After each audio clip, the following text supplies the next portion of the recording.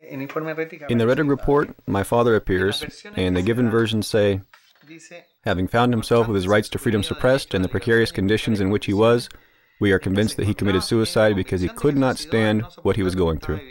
Who says that? Who said that?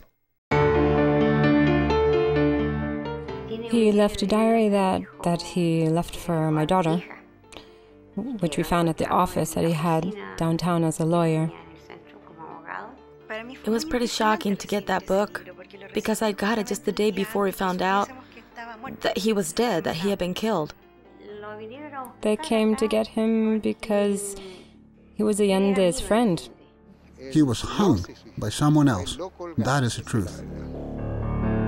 The Diary of Carlos Salazar. Testimonies.